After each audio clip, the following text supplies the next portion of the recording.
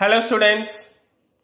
நம்ம இன்னைக்கு இந்த வீடியோல என்ன பார்க்க போறோம்னா கிளாஸ் 9th ல chapter 11 சரிங்களா நியூ NCERT syllabus சரிங்களா புது புக் அதுல chapter 11 surface areas and volumesல உடைய introduction part தான் நம்ம பார்க்க போறோம். எப்பவும் சொல்ற மாதிரி introduction part கொஞ்சம் நல்லா படிங்க. ஏன்னா introduction part நீங்க நல்லா படிச்சீங்கனா தான் case study problems கொஞ்சம் உள்ள ட்விஸ்டடா கேக்குற problemsலாம் உங்களால ஈஸியா கேதர் பண்ணி செய்ய முடியும். சரிங்களா இதுல வந்து உங்களுக்கு இப்ப சொல்ல போறது deleted portion போக மிச்ச ரிமைனிங் உள்ளத மட்டும் தான் நான் இன்ட்ரோடக்ஷன் பார்ட்ல சொல்ல போறேன். ஏன்னா உங்களுக்கு ஈஸியா புரியணும்ன்றதுக்காக சோ நல்லா கவனமா பாருங்க. சரிங்களா இப்ப ஃபர்ஸ்ட் என்ன பார்க்கணும்னா இதுல ஏரியாஸ் சரிங்களா இந்த ஏரியா வந்து எப்படி செப்பரேட் ஆகும்னா ரெண்டு விதமா செப்பரேட் ஆகும். ஒன்னு வந்து curved surface area அப்படினு சொல்லுவாங்க. curved surface area ஒன்னு. அப்புறம் இன்னொன்னு என்னன்னா இதையே இந்த curved surface ஏரியாவே இன்னொரு விதமா எப்படி சொல்லுவாங்கன்னா lateral surface ஏரியான்னு சொல்லலாம். என்ன சொல்லலாம்? lateral surface ஏரியான்னு சொல்லலாம். இன்னொன்னு வந்து total surface area. இது ரெண்டையும் ஞாபகத்துல வச்சுக்கோங்க. இன்னொன்னு வந்து என்னது? total surface area. சோ இப்போ என்ன சொல்றாங்கன்னா curved surface ஏரியானா என்ன சார்? total surface ஏரியானா என்ன அப்படின்றத நீங்க வந்து கேள்வியா கேட்கணும்.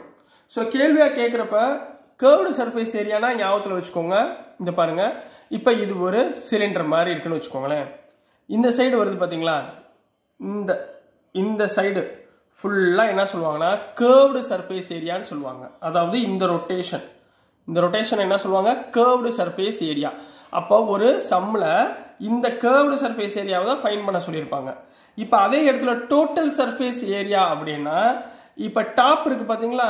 இந்த டாப்போட வேல்யூ அதே மாதிரி இந்த பாட்டமோட வேல்யூ இது ரெண்டையுமே ஜாயின் பண்ணி இந்த curved surface ஏரியாக்கு சேர்த்து ஆட் பண்ணி நம்ம கண்டுபிடிக்கிறது தான் total surface ஏரியா. புரிஞ்சதா? ஒரு ஃபார் எக்ஸாம்பிள் இந்த இதுல இந்த சர்ஃபேஸ் வந்து curved surface மேலையும் கீழையும் ஜாயின் பண்ணி எடுக்கிறது total surface. கிளியருங்களா? ரெண்டுக்குரிய டிஃபரன்ஸ் என்னன்னு புரியுதா? curved surfaceக்கு இன்னொரு பேர் என்ன சொல்லுவாங்க? lateral surface area அப்படின்னு சொல்லுவாங்க. சரி இது ரெண்டையும் வச்சுக்கிட்டு நம்ம சில ஃபார்முலாஸ் இப்ப பார்க்க போறோம். சோ என்னென்ன ஃபார்முலாஸ் இம்பார்ட்டன்ட் அப்படின்றத பாருங்க. நம்பர் 1 நான் ஃபர்ஸ்ட் என்ன எடுக்க போறேன்னா கோன் எடுக்க போறேன். எடுத்த உடனே கோன் எப்படி இருக்கும்? இந்த டயக்ராம் இந்த ஷேப்ல இருக்கும். சரிங்களா? கோன் இந்த கோன் வந்து எப்படி சொல்லலாம்?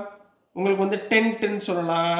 டென்ட் மாதிரி இருக்குன்னு சொல்லலாம். அல்லது ஜோக்கர் இருக்காங்க பாத்தீங்களா சர்க்கஸ்ல அவங்களுடைய கேப் இருக்கு பாத்தீங்களா அதை சொல்லலாம். ஐஸ்கிரீம் கோன் சொல்லலாம். சில பிரமிட் சொல்லலாம். ஃபார் எக்ஸாம்பிள் ஏன்னா உங்களுக்கு வந்து எக்ஸாம்பிள் வந்து எப்படி வேணாலும் கேட்கலாம். எந்த ஒரு கோன் ஷேப்ல உள்ள ஃபிகரை வச்சு கூட கேட்கலாம். இந்த கோன்ல இது இருக்கு பாத்தீங்களா? இந்த லைன் இருக்கு பாத்தீங்களா? இதுதான் ஹைட்னு சொல்லுவாங்க. இது என்ன சொல்லுவாங்க? Height h. இது சென்டர் பாயிண்ட் ஆஃப் கீழே பாட்டம் சர்க்கிள். இதுதான் இதோட இந்த கோனுடைய ரேடியஸ்ன்னு சொல்லுவாங்க. இது என்னது? ரேடியஸ். இது இருக்கு பாத்தீங்களா? இதை வந்து எல்லுன்னு சொல்லுவாங்க. எல்லுக்கு இன்னொரு பேர் வந்து ஸ்லாண்டிங் ஹைட். எல்னா என்ன அர்த்தம்? Slanting height. அப்ப எப்படி எழுதுனா? எல் ஈக்குவல் டு ஸ்லாண்ட் ஹைட்னு சொல்லுவாங்க. L equal to slant height. ஹச்ன்றது height. Next ஆர்ன்றது இதுல என்ன? ரேடியஸ். ஆர்ன்றது ரேடியஸ். இப்போ உங்களுக்கு இது மொத்த வேல்யூ என்னன்னு தெரியும்? டயாமீட்டர்னு தெரியுமா? சரிங்களா? சோ d ஈக்குவல் டு என்ன போடலாம்? டயாமீட்டர் போடலாம். என்ன போடலாம்? டயாமீட்டர். இப்போ டயாமீட்டர் கொடுத்துட்டு ரேடியஸ் கண்டுபிடிக்க சொன்னாங்கன்னா எப்படி கண்டுபிடிப்பீங்க? r equal to d/2. அதாவது இந்த டயாமீட்டரை பாதியா பிரிச்சீங்கன்னா நம்மளுக்கு என்ன வேல்யூ கிடைச்சிரும்? r ஓட வேல்யூ கிடைச்சிரும். So r equal to radius diameter கொடுத்திருந்தா r ஈக்குவல் டு நீங்க என்ன ஃபைண்ட் பண்ண போறீங்க? d/2 ஃபைண்ட் பண்ண போறீங்க. ரைட்டுங்களா? சரி அப்ப இந்த கோனுடைய வால்யூம் ஃபார்முலா என்ன அப்படின்றது ஃபர்ஸ்ட். கோனுடைய வால்யூம் கேட்டிருந்தாங்கன்னா நீங்க என்ன கண்டுபிடிக்கணும்? 1/3 r square h. 1/3 r square h ன்னு போடணும். இப்போ இந்த பையோட வேல்யூ ரெண்டா பிரியும். உங்க क्वेश्चनல எப்படி கொடுத்திருக்காங்களோ அந்த மாதிரி எழுத போறீங்க. பையோட வேல்யூ நீங்க 3.14 ஆவும் எழுதலாம் அல்லது 22/7 அப்படினு எழுதலாம். உங்க क्वेश्चनல ஏதாவது 3.14ல தான் செய்யணும் அப்படினு கொடுத்திருந்தாங்கன்னா நீங்க 3.14ல எடுத்துக்கோங்க. அப்படி இல்லைனா 22/7 வச்சு சிம்பிளிஃபை பண்ணிக்கோங்க. இதுதான் volume of the cone 1/3 pi r square h. இந்த கோனோட curved surface area அதாவது CSA ன்னு எழுதிக்கிறேன். இந்த curved surface area நான் எப்படி எழுதிக்கிறேன் CSA.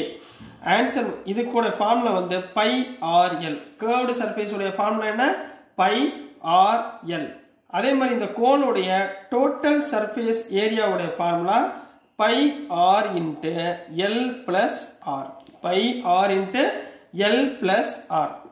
சரிங்க சார்.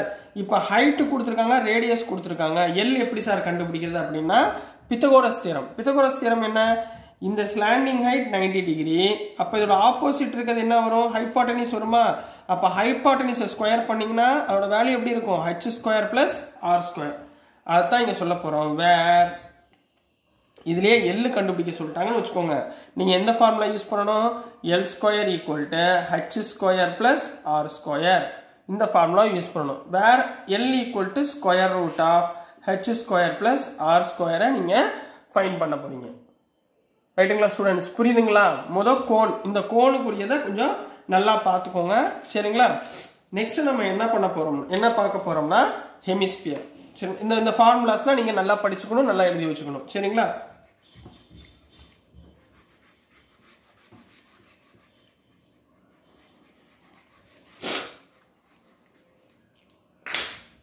செகண்ட் ஒன் என்ன நம்ம பார்க்க போறோம்னா ஹெமிஸ்பியர்.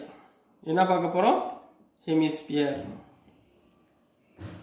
இப்போ இது ஸ்பியர் ஷேப். இதுல பாதியா நம்ம படிக்கிறோம் பாத்தீங்களா? அதான் என்ன சொல்லுவாங்கன்னா ஹெமிஸ்பியர்னு சொல்லுவாங்க. அப்ப ஹெமிஸ்பியரோட ஷேப் எப்படி இருக்கும்? இந்த மாதிரி இருக்கும். சரிங்களா? இதுதான் ஹெமிஸ்பியர். இதுல இது சென்டர், இதுதான் என்ன சொல்லுவாங்க ரேடியஸ் ஆர்னு சொல்லுவாங்க. சரிங்களா? அப்ப இந்த ஹெமிஸ்பியரோடைய வால்யூம் ஃபார்முலா என்ன? வால்யூம் ஈக்குவல் டு என்ன வரும்னா 2/3 pi r cube.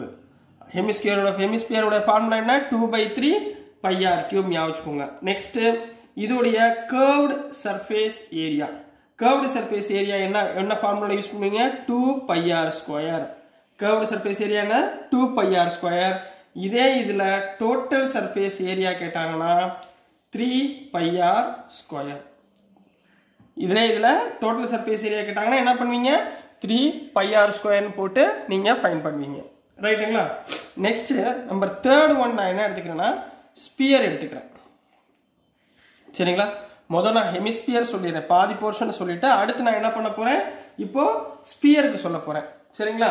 ஸ்பியர் என்ன என்ன என்ன டயக்ராம் போடுவீங்க? ஸ்பியருக்கு சர்க்கிளா போட்டு இதுதான் சென்டர். அப்ப இதுதான் என்னவா இருக்கும்? ரேடியஸ். இதுதான் ஸ்பியருக்குரிய ஃபார்ம், ஸ்பியருக்குரிய டயக்ராம் இதுதான். சரிங்களா? இதை பாதியா பிரிச்சாதான் இந்த ஹெமிஸ்பியர். ரைட்டுங்களா? ஸோ இதுடைய வால்யூம் என்ன வரும்? உங்களுக்கு ஆல்ரெடி தெரியும், நீங்க ஏற்கனவே படிச்சிருப்பீங்க. Volume equal to 4/3 pi r cube. நல்லா ஞாபகத்தில் வச்சுக்கோங்க. இது பூரா 10th உங்களுக்கு கேட்பாங்க, நல்லா ஞாபகத்தில் வச்சுக்கணும். 10th ஸ்டாண்டர்ட்ல வரக்கூடியது.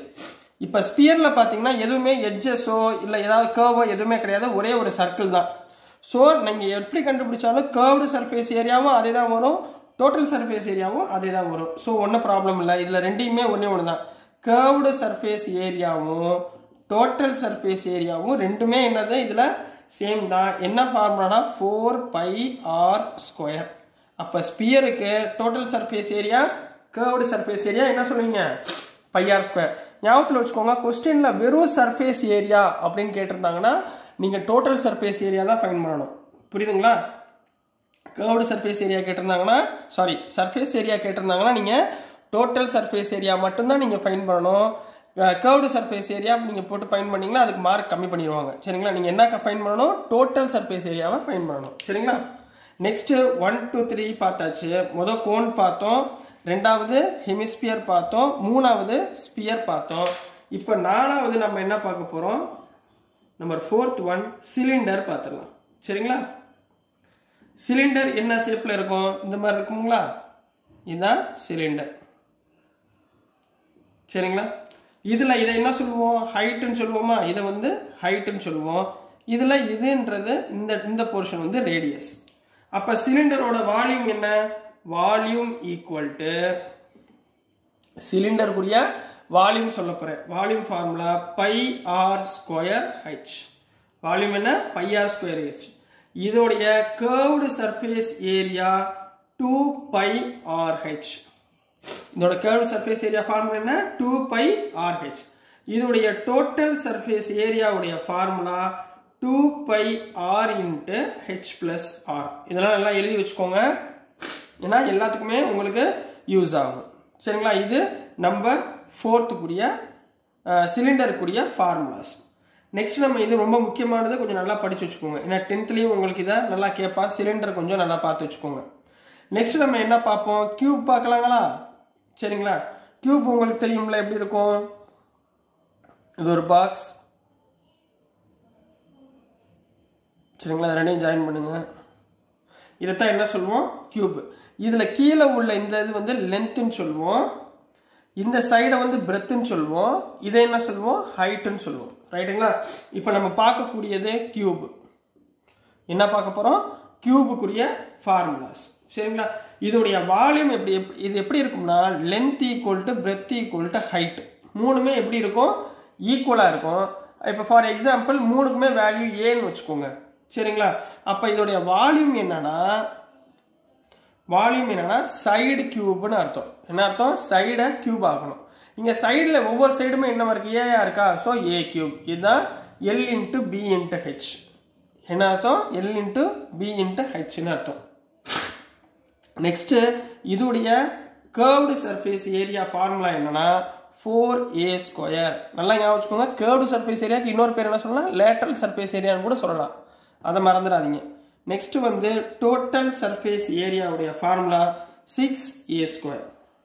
அவ்வளவுதான். இதுதான் கியூபுக்குரிய volume, curved surface area and total surface ஏரியாவுடைய formula. Last நம்ம என்ன பார்க்க போறோம்னா கியூபாய்டு. சரிங்களா? லாஸ்ட் நம்ம என்ன பார்க்க போறோம்? கியூபாய்டு பார்க்க போறோம். சரிங்களா? கியூபாய்டுக்குரிய டயக்ராம் எப்படி இருக்கும்? இது கியூபாய்டு. சரிங்களா?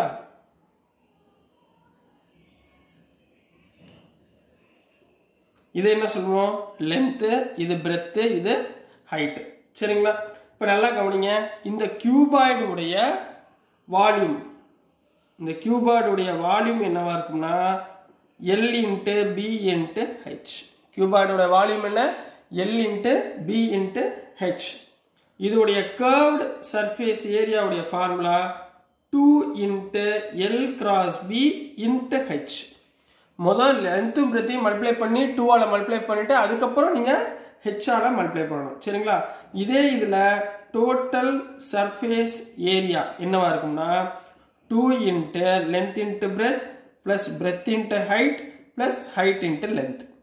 இதை மூணையும் ஆட் பண்ணி இன்ட்டு 2 போட்டிங்கன்னா உங்களுக்கு total surface area of cuboid கிடைச்சிடும். ஓகேங்களா ஸ்டூடெண்ட்ஸ்? இன்ட்ரோடக்ஷன் பார்ட்டை கொஞ்சம் நல்லா கவனமாக படிங்க. சரிங்களா? ஏதாவது டவுட்ஸ் இருந்தாலோ இல்லை ஏதாவது உங்களுக்கு கன்ஃபியூஷனாக இருந்தாலோ நீங்கள் கமெண்ட்ஸில் போடுங்க. மேக்ஸிமம் உங்களுக்கு ரெக்டிஃபை பண்ண பார்க்குறேன். வீடியோஸ் உங்களுக்கு பிடிச்சிருந்துச்சுன்னா மறந்துடாமல் லைக் பண்ணுங்கள், ஷேர் பண்ணுங்கள், மறந்துடாமல் சப்ஸ்கிரைப் பண்ணுங்கள் ஸ்டூடெண்ட்ஸ். தேங்க்யூ.